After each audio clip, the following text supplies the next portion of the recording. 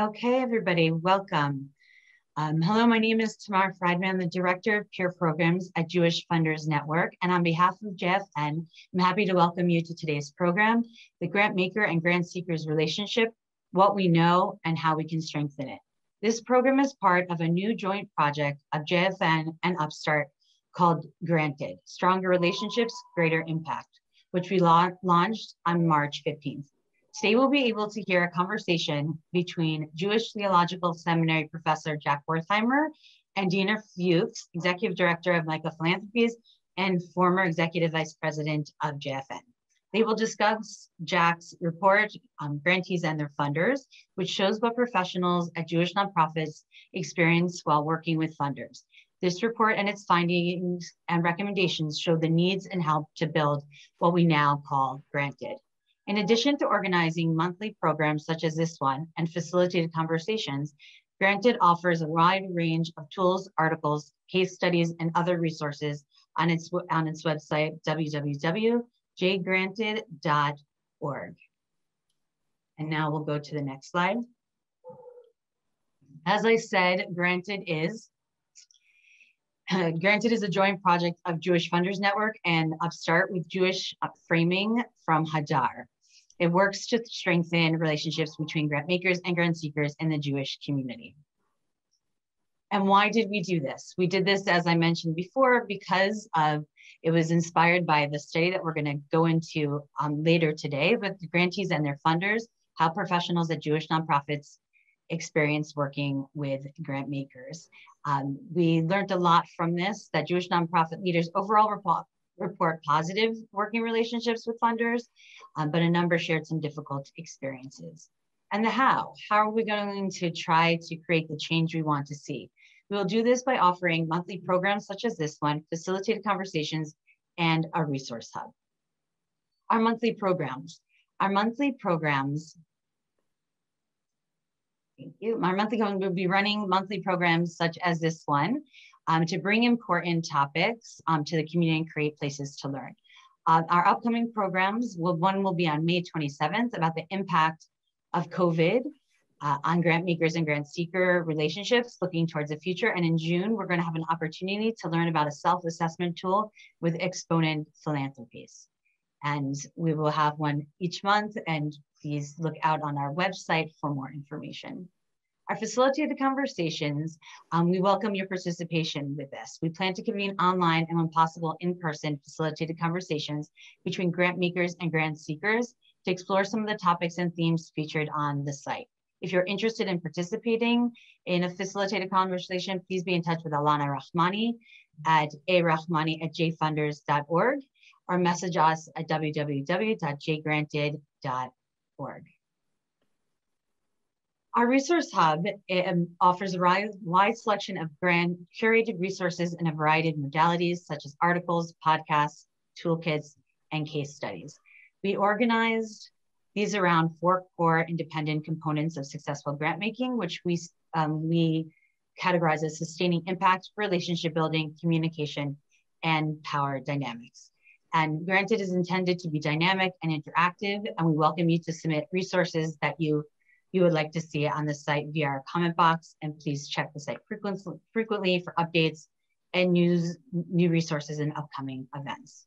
And I wanted to just give a little bit of color to the website. So you can go to www.jgranted.org. And I'm just going to take a moment or two because I know that we have more things that are more important. So I don't think I'm going to go off script for what I was going to say. But Alana, if you can show us the next slide, it says Welcome to Granted. I'll just show you a few slides so you know what you're going to get into when you see it. So if you go to the website and you go to the homepage, you'll see Welcome to Granted. So thank you. So at the top of the homepage, you'll find those 4 main categories of resources that I mentioned before: sustaining impact, relationship building, communication, and power dynamics. And if we go on to the next slide, you'll see a screenshot of when you select a category. Right here, I selected relationship building. You'll be taken to that resource page, and on the left-hand side, you will search by section and topic. Here we are viewing content related to communication and the grant process. The next snapshot I want to show you is that when you click on the resource, you'll be taken to a short blurb about the resource and a direct link. You also have the opportunity to rate the resource and get feedback. That's where some of the interactivity comes in, and we would love to hear your thoughts. And I know more than us wanting to hear it, your colleagues and your fellow funders would want to hear from you what you think about the article and what you learned from it. After that, you can see that we encourage you to provide feedback. As I mentioned, at the bottom of the homepage, you will also can provide comments and submit resources for consideration on the site. And then at the bottom of our homepage, you can also join our email list to stay updated about our workshops, facilitated program, and other updates. And so please let us know what you're thinking. Give us your comments. Okay, so I know that was very quick, but I hope you got a little taste for what is currently being offered and for our hopes to continue to bring resources to you. So, but now I want to introduce Deena Fuchs to start our program today and get really into the content. So thank you, Deena, and thank you, Jack. We're looking forward to hearing this presentation. Great, thanks so much, Tamar. I just wanted to start by thanking Tamar, thanking JFN, and thanking the JFN team who worked so intently on Granted, including Alana and Joey Wiener, and amazing partners in Upstart, led by Eliza Mazur, which is an incredible partnership in putting together this Granted project. So I am enormously gratified to be able to speak on this panel with Jack. I just want to take you through sort of my journey with Granted. It started actually when I was still at the Avichai Foundation. I was Senior Director of Strategy and Partnerships and worked very closely with Jack on our Knowledge Center, on our knowledge management. Jack, I think we actually worked together on 10 reports. I went back to look. It's really amazing. We've done 10 projects together, this being our last one. And they're all bestsellers. Right, exactly. But from what I hear, it has benefited the field to some extent. So thank you for all of the work you put into that. And so I then, when I moved over to JFN, actually took the report with me with a generous grant from the Avichai Foundation to develop Granted. And spent the last more than a year working with the JFN team and the Upstart team to pull this project together. It's been an enormously positive experience, an incredible partnership, as I mentioned.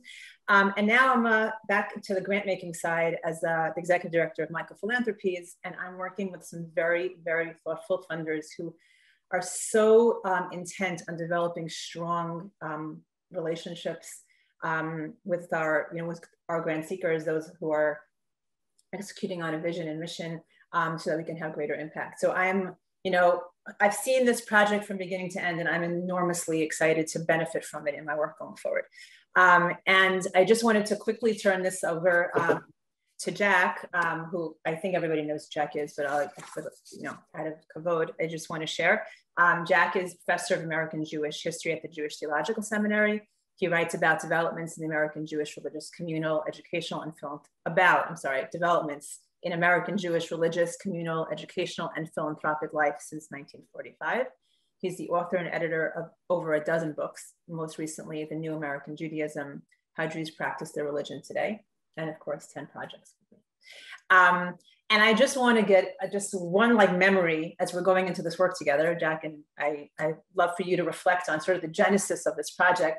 But I remember sitting in at a meeting with you, Yossi Prager, and Andres Spokojny, and we were talking about the report before this one, which was called Giving Jewish, How Big Jewish Funders Have Transformed American Jewish Philanthropy. We published it in 2018. And it was really sort of an investigation into how private philanthropy was shaping the Jewish community.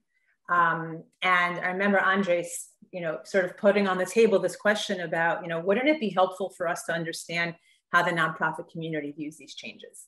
And that was sort of the impetus for this work together. And I'd just love if you could share your, sort of your thoughts about the genesis. In particular, I'm really curious to hear from you. How was the research received? When you ran out into the field to talk with all of you stakeholders, curious what kind of reaction you got from the nonprofit community. So, Jack. Great. Yes. So to begin with, I just want to say how much of a pleasure it is to have the opportunity to interact with you, Deena. We've had a very long relationship of over 20 years when we were colleagues at the Avichai Foundation. And I'm also glad that you raised the point about Andres, because he really initiated this project in the meeting that you just described now. What I want to begin by saying is this is a very human story. I, as Deena has indicated, I've worked on quite a number of projects. This one has been particularly fascinating to me because of that human dimension. It's a story about enormous amounts of altruism, and also in some cases of tensions due to the imbalance in power relationships. And that's part of what we're going to be talking about today. But as to your question most directly, what I would say is that there were 140 people, professionals, who were at Jewish not-for-profits who were interviewed for this project. I did have an assistant who interviewed roughly 35 or 40 of those people. I interviewed the rest. And both of us experienced a warmth and an appreciation for the fact that we're interested in hearing what their experiences have been. I can only recall one instance in which someone was really very guarded.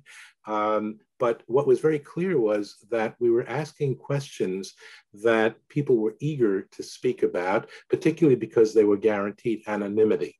And the report does not name any names, and it tries very hard to shield the identities of people who are quoted throughout the report. That was necessary because of what I just said before. There is a power imbalance. There's a nervousness, if you will, that I'm going to say something and that's going to hurt me and especially my institution. But it was quite clear, and we're going to get to this in a moment, that people, these professionals and not-for-profits were eager to speak about very positive interactions that they had, the gratitude that they felt, and also in some cases to have the opportunity to get some things off their chests that had been bothering them for a period of time. Okay, great. Thanks, Jack. So I think, human nature tends to focus on the negative, or, sort of the mosaic challenge, right? You always see the missing piece. But it's important for us to recognize that the bulk of this conversation will be focused on what needs to be improved and sort of areas where we can grow. But that does not mean that the negative outweigh the positive in this report. Again, we'll look for that, but I feel like it's important to just say it out loud and very explicitly that there's a lot of positive. And so before we get to the meat of this conversation, focusing on where we can do better, I'd love if you can sort of honor, highlight, lift up some of the positive things that we heard, and then we'll move on to the rest of the conversation. Yes, yeah, I would just reiterate what you said. Even some of the people who are most critical about some aspects of their relationship with funders made a point of saying that was not the general case, and that they had very positive relationships with other funders. More generally, what I would say is that, of course, they were grantees who very much appreciated the funding that they received. They need that in order to sustain their institutions and to run their programs.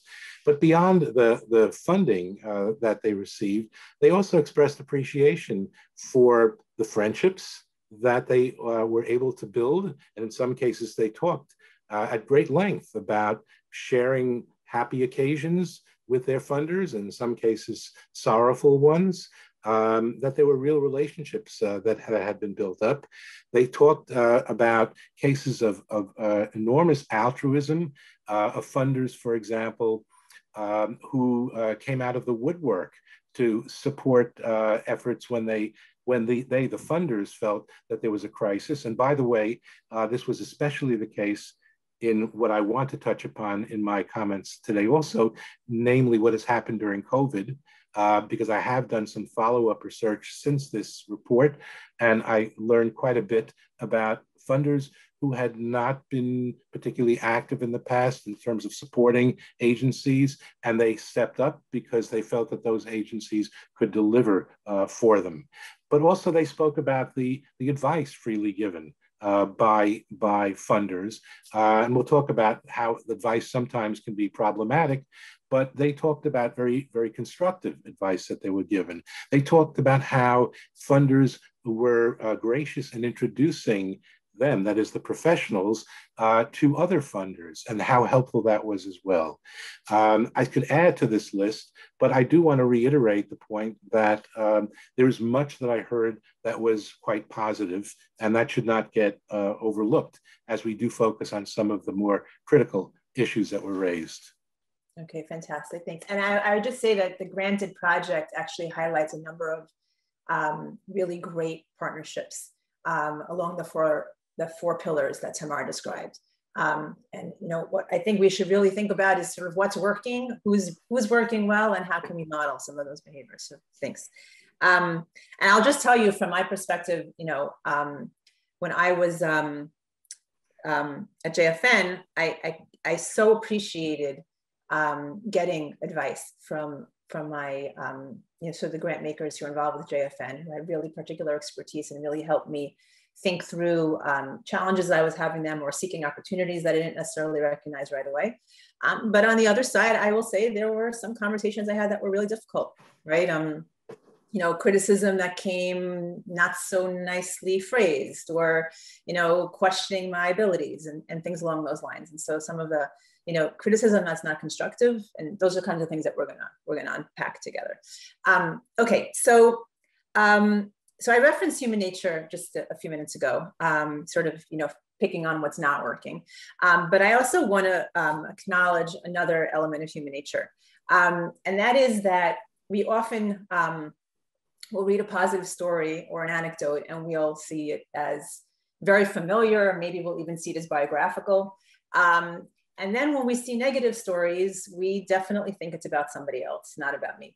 And I'd also, like to put forward that there is a cognitive dissonance here. Like, we are all involved in good work. We all want to do our best. We all want to do the best for the Jewish community, for the world. And how is it possible that that we're doing something wrong within the context of doing so much good? And so I want to just share a story that many of you may have heard already, that might help put us into some of the right mindset to hear about where there's room for improvement. I'm going to keep it very brief because I want to focus on the actual content, but I just want to, sort of set this sort of frame of reference. So as I mentioned, I work with Jack on this report. And like I did the 9 reports before, and my responsibility was really to read the interviews, read the first drafts, ask some probing questions, maybe do a little bit of editing, sort of how to package the content in a way that might best, be used by the field. And I viewed this work just like that, right? I had worked at Avichai for 20 years and worked with a number of grantees, developed what I thought were really wonderful relationships, sort of along the lines of what Jack was describing as sharing in good times and in bad times, and, helping with marketing, communications, knowledge sharing, all different, skills that I brought to the table. And particularly in a number of program design sort of ventures with grantees. And so when I started reading this report, with a mind's eye that I was working to provide knowledge for the field, it never crossed my mind that this report would be for me. And then it quickly changed as I was reading. When I turned the page and I saw an interview, respondent was sort of explaining to Jack some frustration with the program that was run by some funders. And I realized it was a program that I had designed. So not only was this report not only for me, it was actually about me. And that was really, really difficult. And basically the complaint is that there was this program that was designed that didn't necessarily align with the goals of the organizations in which we were trying to serve. My name certainly was not mentioned. Avichai was certainly not mentioned, but it was very clear. And ironically, it was a project that was like a signature Avichai project, a project that we deemed to be enormously successful, scaled in many different versions. In fact, other funders modeled their programs after this one. I was quite, to be very honest, and embarrassingly so, when I saw this, my first reaction was, wow, he really didn't get it, right? Like this nonprofit leader just did not understand what we were trying to do. And then I switched gears, and I realized, sort of shame on me. I didn't communicate our goals well enough. I probably didn't check in with those involved to see if our goals were aligned with their goals and their needs. And even more so, and I can say this upon reflection as I'm doing this work with Granted, I didn't provide an opportunity for that kind of feedback. Working with grantees for so many years, and yet that was not, it wasn't open enough that I could hear that the project we were doing was not aligned. And I had to read it about it in a report, years later. So it was that moment that I realized I had to do better. And I also realized that I'm probably not the only one that needs to do better. So I'd like to just encourage us all to see ourselves in this discussion, even if you're not the subject matter of the report.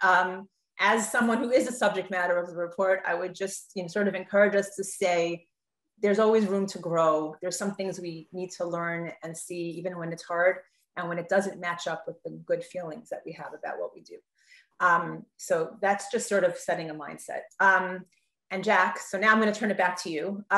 If you can share some of the key takeaways from the research, and if I can ask you to add the layer that you referenced before, right? COVID, right? This report was written pre-COVID. Granted, it was developed during COVID. And I know you've been doing more research. So it would be great if you can provide what you learned, but with that COVID overlay. I'm going to hand it over. Great. Yeah.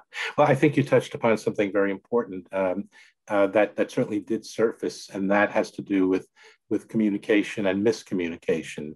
And I don't want to reduce everything to that, but there is a lot of miscommunication and misunderstanding that I came across. And when we talk about how some funders have responded to these criticisms, we'll also see that there is a misalignment, really, that leads to this kind of misunderstanding. Look, so I'll give you perhaps some glaring examples.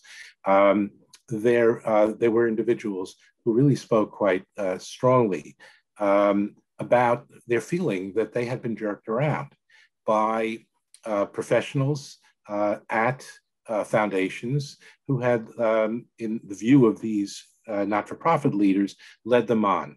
And in the process, they developed a series of proposals, rewrote those proposals, invested an enormous amount of time and personnel and other resources, costing them a lot of money, and being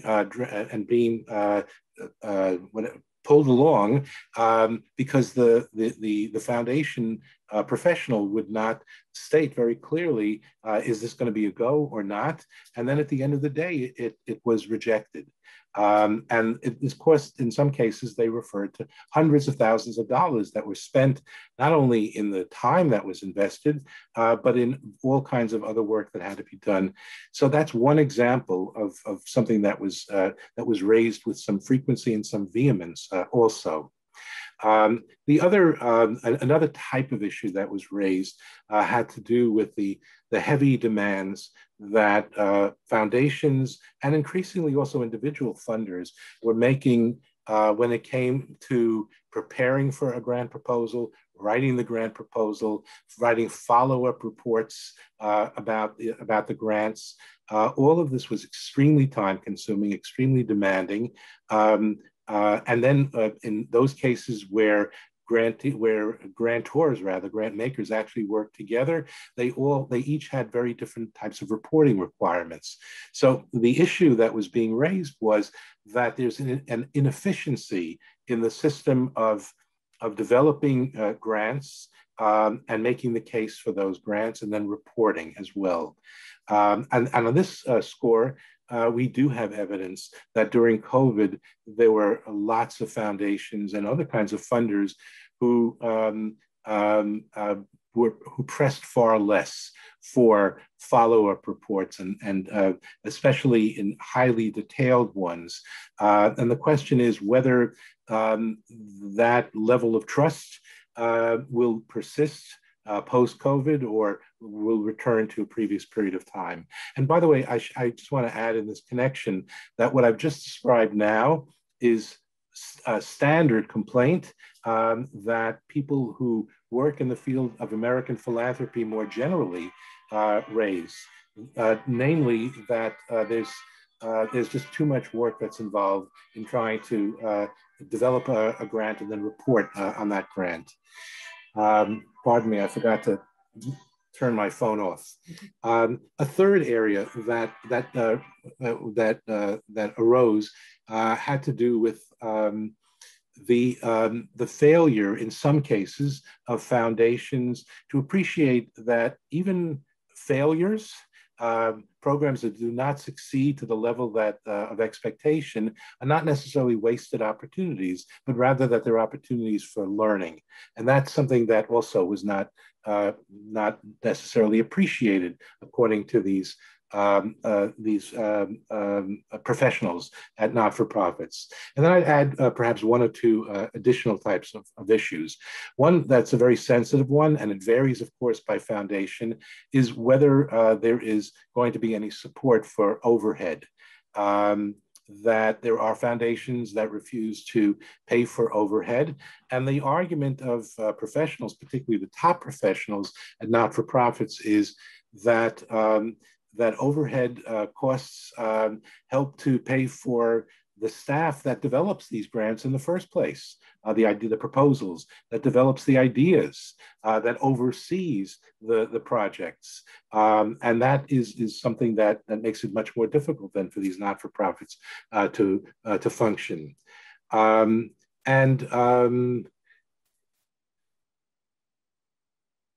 I suppose the last issue that I want to raise in this regard, which is a sensitive one, is the repeated concern, if not anger, expressed by some of these professionals who've been in the field for decades, that their expertise is not respected, that they have, as I just said, worked in a field for many decades, and especially when they work with younger professionals who are working for foundations, those professionals are high-handed. They don't show any respect or show little respect for that expertise. There's a lack of cooperation, really, a lack of sense of collaboration, but that we know better. This was perhaps one of the points that was most vehemently expressed, and so much so that one of the people I interviewed said that she's had it with this and she's planning to retire because of it, retire early, that is, because of it.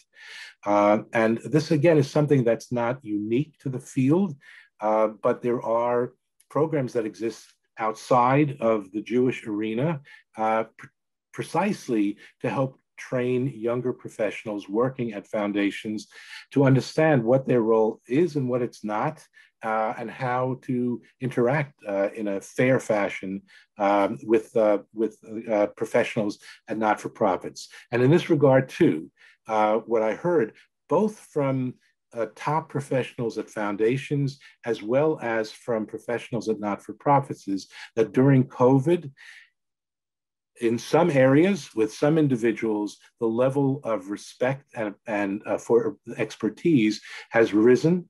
There's more trust that people have on both sides of the table. And that perhaps came out of the fact that there was so much more collaboration that occurred during the course of COVID. And that raised the esteem, if you will, and the profile of professionals at not-for-profits in the eyes of foundation professionals, and vice versa. I'm remembering as you're speaking now, this is pretty harsh, some of the things that you've just shared.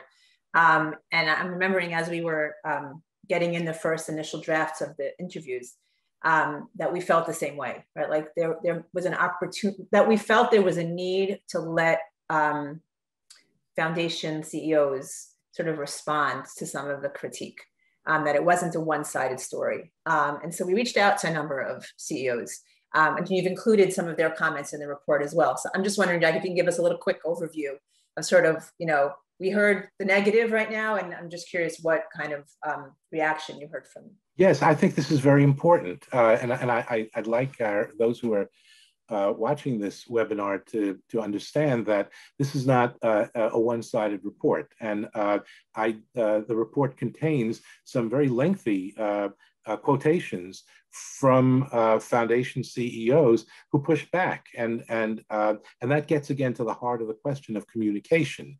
What these foundations professionals were saying was, yes, there are times in which it seems like we're stringing a grant along, or grant proposal along, but that's because we're not sure whether it's going to fly with our board. And we try to work with people to improve their proposals, but there's no guarantee that the board will approve of it.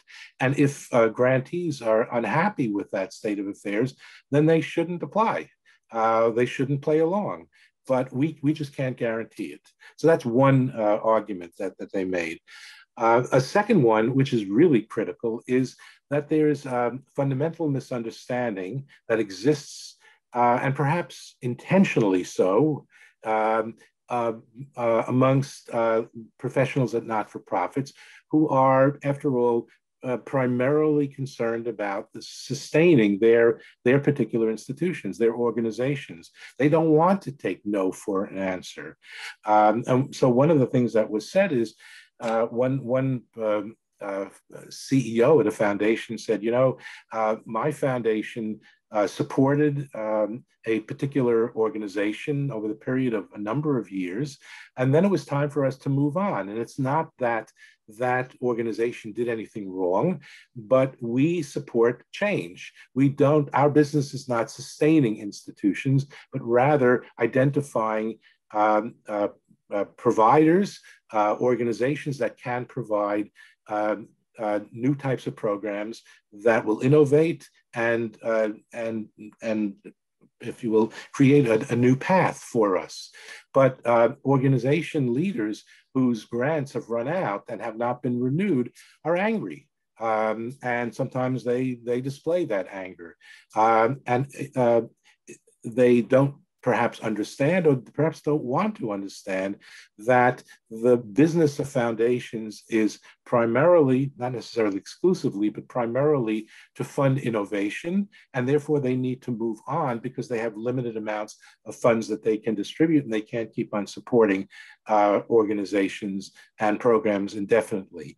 And that's an area where I think that better communication could help to make a difference, but there are fundamentally different interests at work here, and that has to be recognized also. I'm just going over my own list to see whether there's anything else I want to add to this. And one of the things, of course, that some of these CEOs at foundations have complained about is that the effort on the part of professionals at not-for-profits to tailor, to shape their proposals in a way that will appeal to the funder. Now, on a certain level, that makes perfect sense, but sometimes it becomes absurd because they are, and I'm quoting one of these CEOs at a foundation now, they turn themselves into pretzels in order to develop a proposal that they think will be appreciated by the foundation. And it's a proposal that has very little to do with the mission of the organization, and that the organization has any particular strength in delivering. One of the more humorous stories I was told was of a professional at a not-for-profit who visited with the CEO of the foundation and handed him about 40 index cards and said to him, here are the things that we're interested in doing. You tell us which one you're interested in supporting, which is not exactly what foundations are interested in doing.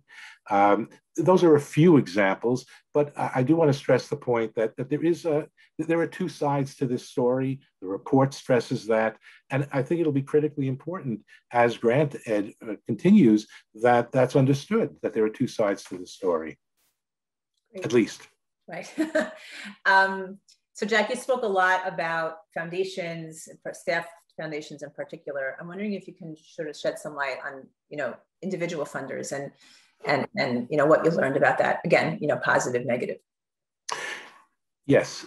So one of the things that I learned is that, and this is not earth-shaking news, but it goes against what some have argued, and that is that we're moving into a time in which all funding is strategic, and that it's not based necessarily on a more subjective, if you will, desire to support a particular institution or even a particular individual who's seen as a worthy leader. And I heard so many stories about how that's just not the case, but particularly when it comes to individual funders. Individual funders do give from the heart. By the way, there are foundation principals who also give from the heart, who are not only strategic in the way in which they give. One story that particularly sticks out is of a president of an organization that needed to renovate a space.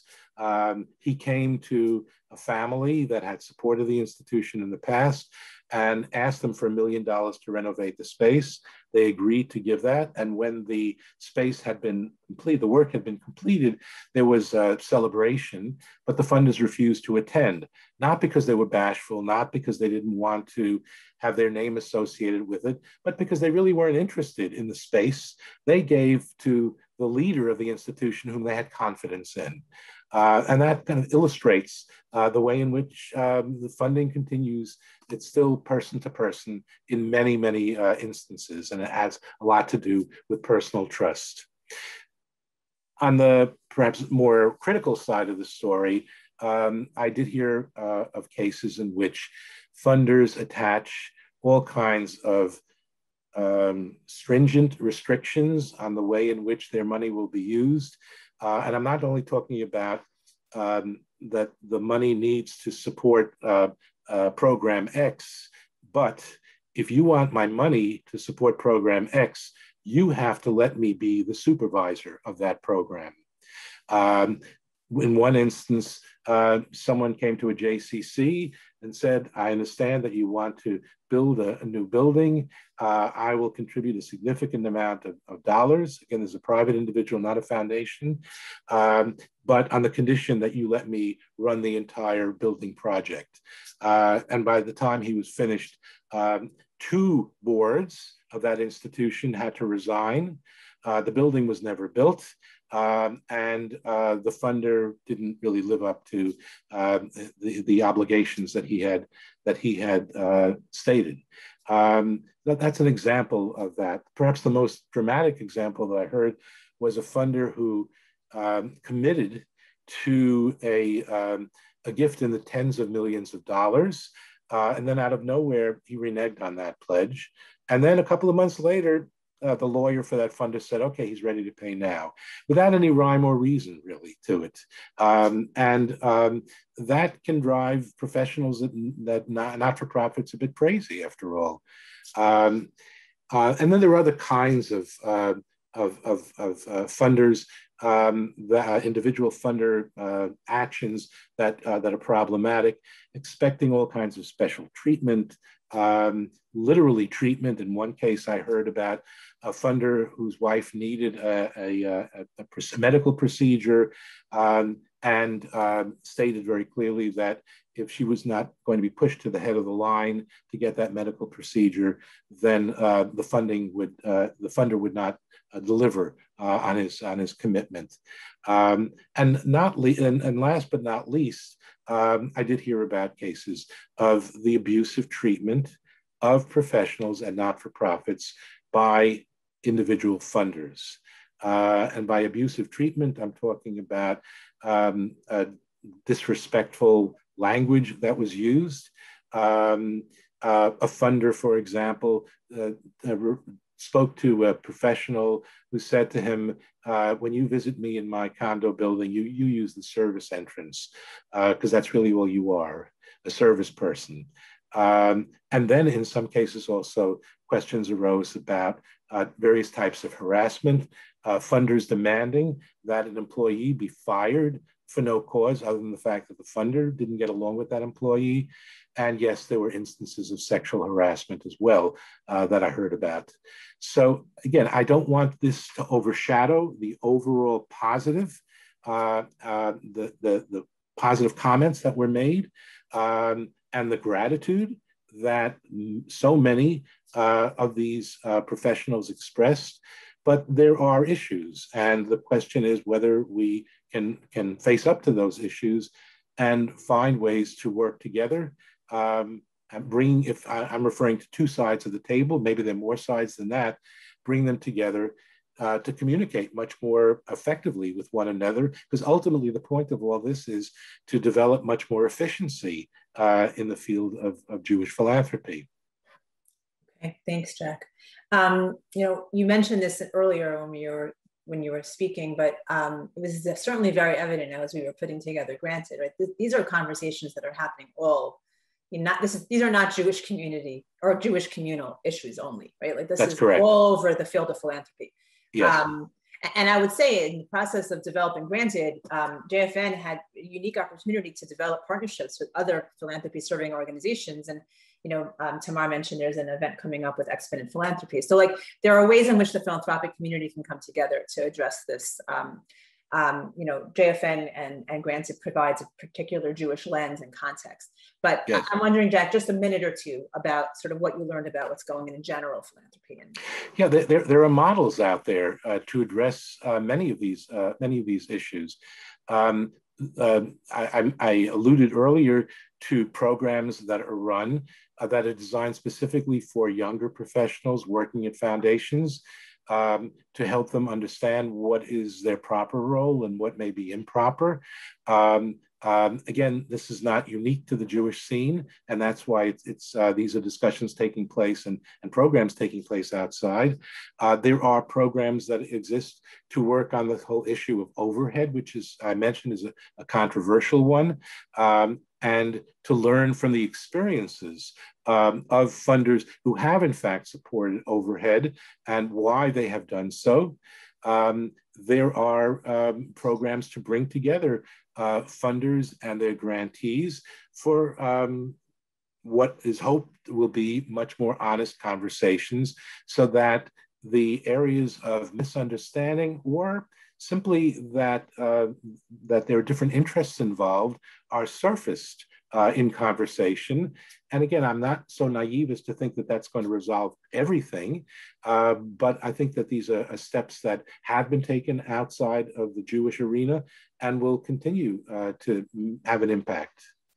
Great. So I would just say that Granted is looking at those models and trying to both curate, right? And whatever it exists, no need to recreate the wheel, but also sort of translate something through a Jewish lens, sort of Jewish communal lens. So I really would encourage everyone to take a look at the site and participate in these kind of offerings. So I'm going to just share a few minutes of the recommendations piece of the report that Jack put together and sort of talk you through sort of how we got to them. But before, I just want to if anyone has any questions, please. I saw Yafa, somebody just put something in the chat. But if you have any questions, please, we're going to have some time at the end for questions and answers.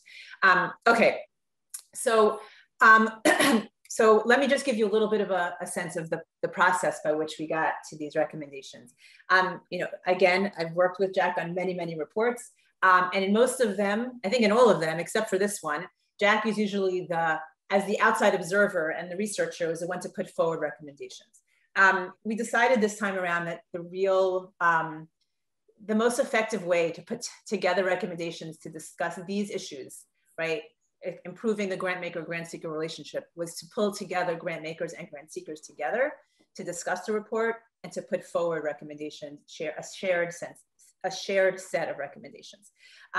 So what we have here, and thank you for sharing the slide, we actually have two sets of recommendations. This first slide are what we're calling basic recommendations.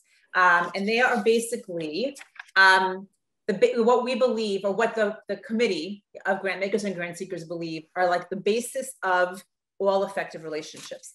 And we're also going to share a set of aspirational recommendations, which will be in the next slide. But let me just give you just a little bit of context here. This is all in the report, which is on our website. And I think before we close today, somebody could just put the link from the website, from JFN's website into the chat, along with the granted site. So they basically, these recommendations pretty much demonstrate that this is it, like Jack was saying, this is two-sided, right? This is not just a grant maker problem. It's not just a grant seeker problem. This is it's a challenge that faces everyone involved in these relationships. And so we have mutual responsibility for getting this right. And so they basically fall in certain categories. One is around building trust and understanding. And if you see here on the slide, there's a whole bunch of things grant makers should be thinking about, grant seekers should be thinking about, and what we should all be thinking about together. So for example, investing time in relationship building that goes beyond the nuts and bolts of grant management, right? Or discussing vision, goals, and core beliefs. Those are things that grant makers and grant seekers should both be doing with each other. Grant seekers should be seeking advice, not as a tactic to gain funding, but for learning, right? Recognizing that there's, that advice comes from expertise and not just because there's funding attached to it. And seeking input from each other, especially when you're making decisions to do a pivot, whether it's around strategy or program.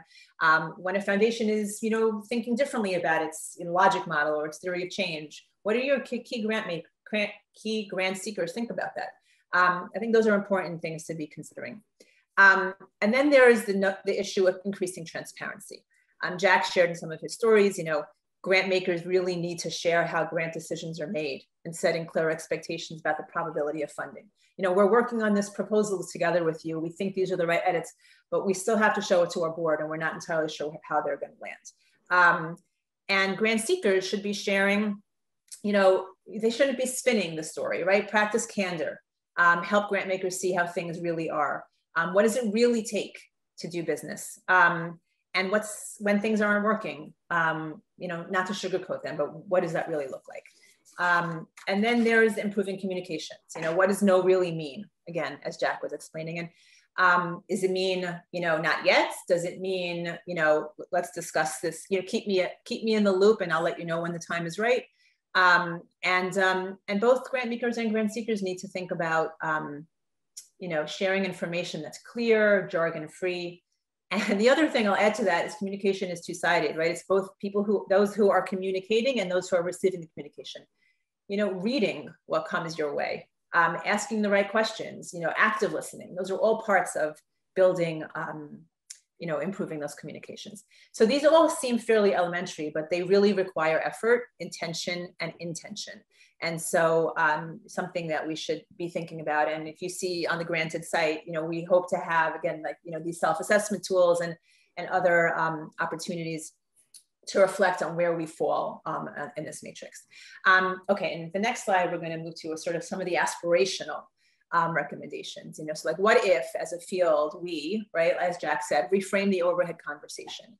What if, as a funding community, we committed to more multi-year grants, right, which allowed for grant seekers to feel more comfortable being more transparent?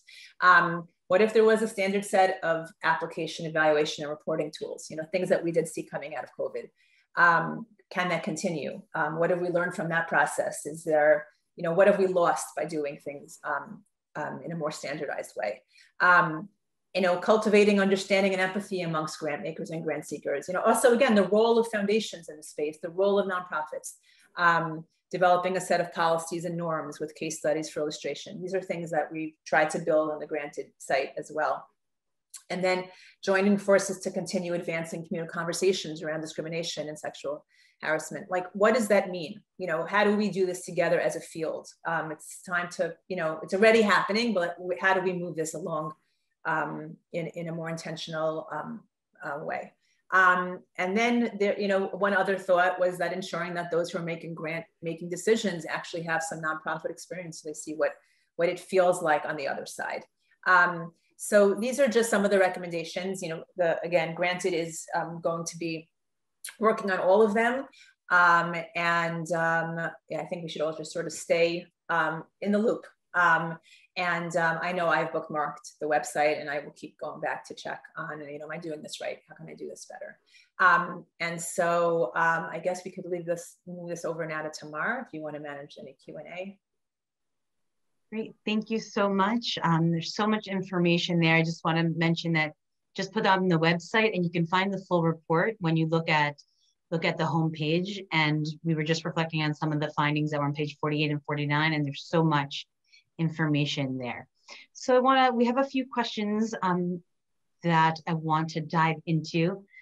So one is, would it be possible to get a sense of what proportion of nonprofits interviewed had issues with foundations? Is this the exception or the rule? So Jack, do you want to comment on that? Do you have any data points that you want to share in the Jewish world? Right. It's hard to quantify that way, but for this project, I interviewed, again with the assistance of a person, 140 professionals at not-for-profits in something like 40 cities across the United States and Canada as well. And in many cases, in some cases, we interviewed people who are at smaller institutions who really have no dealings with foundations. So it's hard really for me to quantify in that way. Suffice it to say that the larger institutions, particularly those national in scope, did have experiences working with foundations.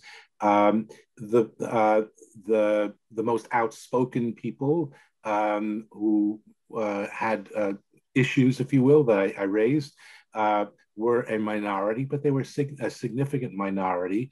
And perhaps more to the point, there were people who were well established in their fields, had multiple experiences working for a number of different organizations, and were drawing upon their experiences that they had in those organizations with foundations. So I realize I'm not answering your question. I'm explaining why it's difficult for me to quantify that. Thank you. Another question, maybe we'll start with you with this, Deena, and I have a little to add, but how are the findings being communicated with the heads of Jewish foundations? Okay, so when Jack wrote this report before COVID, and the actual plan was for us to release the report without a granted program, right? It was to release it at the last year's JFN conference in 2020. And with an announcement that we're planning to create Granted. So let's just say that didn't happen. The conference didn't happen, and the environment we felt was really not the right one to focus on what foundations were not doing right? Especially as we saw as COVID was beginning and progressing, and the ways in which funders were really stepping up to help the nonprofit community, the way collaboration, the way certain requirements were being, taken away, and we seized the opportunity to use the time to see what was happening and to build Granted, and then launched it at JFN's conference in 2021.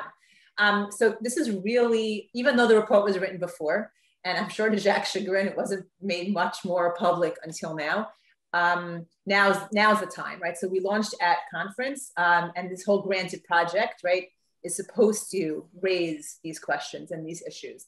And that's how we're hoping to reach out to the heads of Jewish foundations. This is the first session, aside from one that we held at the conference, which was, one of 9 options for participants to join in on. And as Tamar said, there'll be monthly conversations, and we hope to make this a real communal conversation. I hope I answered.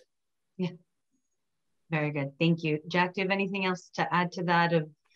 Yes, what I'll add to it is that actually at the Jewish Funders Network conference 2 years ago, there was a private meeting of the CEOs of the largest foundations. They apparently exist as a subgroup within the Jewish Funders Network. And there must have been 25, 30 people around the table where I gave a preliminary presentation of my findings. This was, again, and this was designed for me to get some feedback about the findings and about the framing of the paper, of the report before it came out. So they've been aware of this now for over 2 years. And the key issues were put on the table then already. Thank you. And like Deena said, and what Jack was also reflecting on, is that part of Granted is that we're committed to bringing these conversations to many different places and spaces, and the recommendations, and thinking very forward focused of the recommendations. So please reach out to me or to any other colleagues at JFN that will make sure that the right people get involved to create the spaces for the people that we feel would benefit from learning this information, that would get it in front of them in the best way possible to create conversation. Tamar, may I just add one point, and that is that I think it would be great also if Jewish not-for-profit leaders would be informed about the existence of this report also, because it may reflect some of their own views and experiences, but also it provides some feedback or pushback in some cases that might be beneficial for them as well. So this is not solely for the funder side. Very much so. Thank you for bringing that up. We really are bringing our outreach, and we're working in conjunction with Upstart to make sure that we're creating spaces in their network also, and outreach to their network of nonprofits is for funders and grant makers and the nonprofits that we're calling grant seekers to really come together as partners to learn this information and to see how we can create the change we want to see from these recommendations. And I know we're just at the top of the hour, and we didn't get to all of the questions, but I'll try to get one last one in real quick. Is that what are grant seekers' ideal proposals or report structures from foundations? And this is we need much more time than just 60 seconds, but are any big complaints about certain features or applications on reports? So I thought, I know on one foot, if there's a reflection or two that you heard from grant seekers about the structure of reports, like really tangible things. I'm not following. Reports that are issued by foundations? Yes. That are requested. Ideal proposal or I'm sorry. That are requested by foundations. Yes. Right.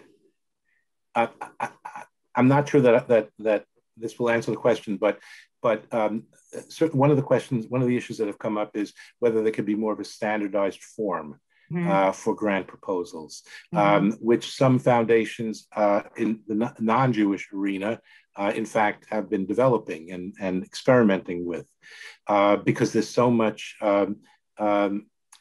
tailoring that's going on, and that requires a lot of time on the part of grant seekers who have to tailor each proposal and then each report as well. And so what I've described about the proposals also is true of the reporting mechanisms, that the different expectations that various foundations have, and that is extremely time consuming for the grant seekers. And again, if there would be something that would be more generalized, and then with some perhaps specific questions added by each foundation that are particularly germane, that might reduce the amount of time and that needs to be invested in responding to the reporting requirements. Thank you. The only thing I'll add is that I do think there are some funders, this is my experience, whose reporting requirements change each year. So as you're writing your report for one funder, and you're writing it, and then you know what you think you're going to expect the next year around, and then there's another set of questions. And a lot of them have to do with a foundation or a funder's theory of change, and they want to be sure that the reports align with some of those sort of theories. So it's tricky because you sort of need to understand from both sides. But I think Jack's point about like something that's very standardized and then something that might be a bit tailored is what I would be, what I've been hearing. It would probably go over better. Thank you. And I know we just went a little over time, but I want to thank you, Jack, for the report and for spending your time with us today to share some of the findings and the recommendations. Thank you, Deena, for being a champion of this work and for leading us along this journey from your Avichai days to where you are now. So thank you so much for championing this. And please stay tuned, everybody, for further monthly programs. I'm going to put a link in the chat to sign up for next month's monthly program, and check out the website and interact with the content and let us know what you want us to dive deeper into, because we are really committed to being the platform for these conversations and to create the good change that we want to see. So thank you all for participating today. And thank you again, Jack and Deena. Have a good day, everyone. Thanks so much, everyone. Thanks. Bye-bye.